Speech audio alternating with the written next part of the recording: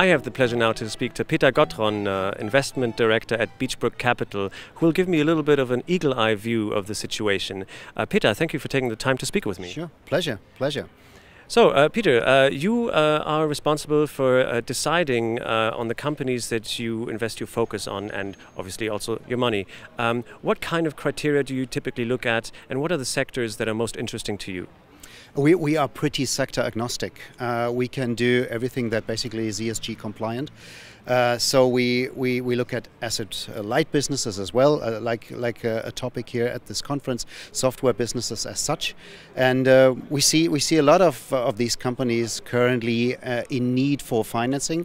On one hand, growth financing, on the other hand, acquisition finance, because these companies are attractive to private equity investors as well. And then our core business is to provide the acquisition finance for that. And these companies are interesting, and we look at companies that are very successful and identified a niche to be successful in and have a unique selling point over the competition. We see a lot of software as a service businesses these days. The beauty of that is that we have recurring revenues we can lend on and lend against, and this makes the companies cash generative and very attractive for private equity investors and for private debt investors. If these criteria are not entirely met, let's say the recurring revenue part needs a little bit of tweaking, a little bit of work, how do you typically go about that? Do you get in an external party, or do you take a look at this yourself? Both. In general, we liaise with the private equity sponsor, i.e. with the new owner of the company, and have a diligent view on their business plan, on their strategy, how to bring the company to the next level. And that is then the business plan important to us.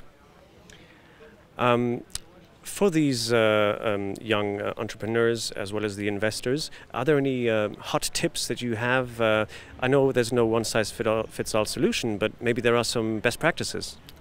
Well, best practices is if you start the business, is you need to have the right idea.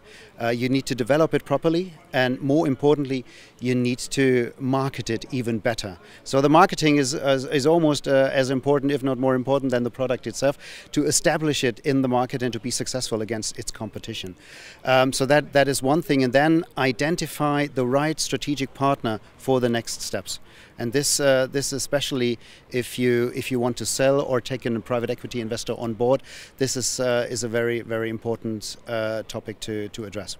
We're looking at a series of conferences right now that are happening in Vienna. We're at one right now. What kind of impressions have you had during the course of the day, and what kind of learnings do you think you're going to walk away with this evening? The impression is extremely positive because it brings all parties together, the sponsors, the investors, the companies, the tech companies, advisors. So this is where you have the ability to create a network in all areas, and this is where you can benefit from the future. And what I take away is that it is never a waste of time to attend such a conference, and I'm looking forward to the next one.